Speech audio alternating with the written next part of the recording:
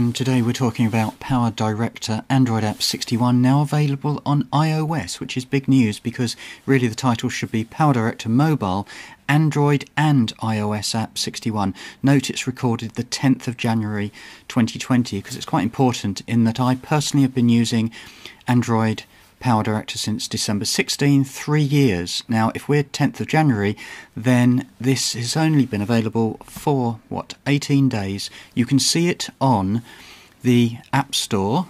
Very new to me because I'm a thorough 100% Android person. But what we've got is, I believe, a duplicate app. In other words, very, very similar to exactly what Android does already for the last few years.